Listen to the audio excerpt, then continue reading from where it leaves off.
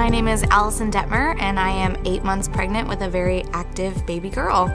I was adopted 32 years ago. I was the result of an unplanned pregnancy, and my birth mother cared enough to carry me to term and put me up for adoption, and I was placed in a loving Christian home.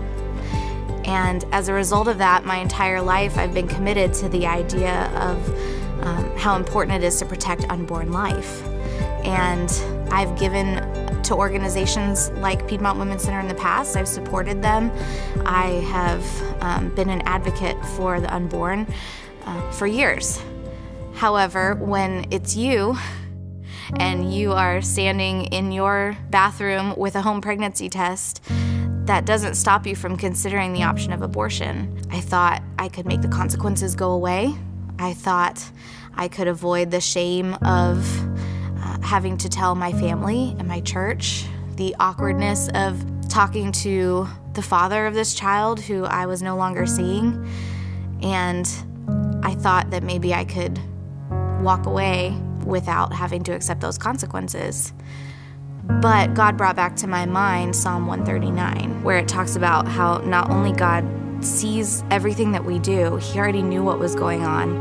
I can't hide that from Him. No abortion or covering of my actions is going to keep that from God. But that He also knows about this tiny life that's inside me. And the Bible says that He formed us in our mother's wombs. Even before our mothers knew about us, God knew about us, and He knew about this little girl.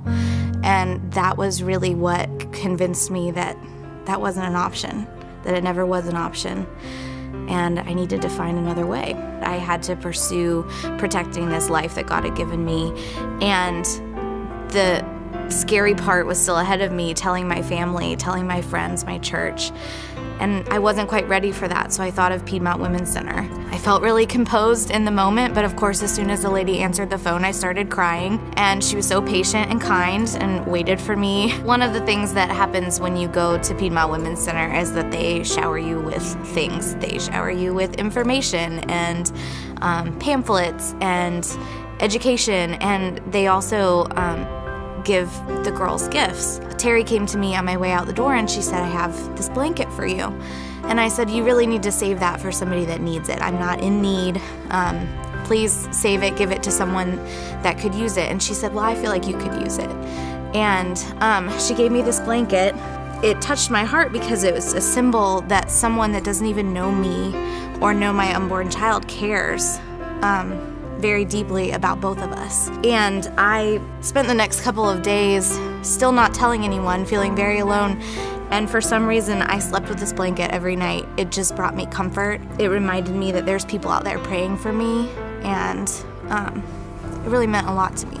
There's not just doctors, there's not just nurses or technicians or counselors, but there's people that give of their time, whether they're making blankets and praying or giving donations. All of those things matter. They all play a really important role in making women feel loved and safe. And I'm so thankful for all the people at Piedmont Women's Center, all the different roles that they play, and how important each and every person there is, and how important it is for people to give and to give of themselves, either through monetary donations or prayers or anything else that you have to offer. So to all of the sponsors and volunteers and workers at Piedmont Women's Center, I just want to say thank you for everything that you have done for me and that you do for so many women. It's made a huge impact in my life and changed my life completely, and I know that you do that for so many others as well.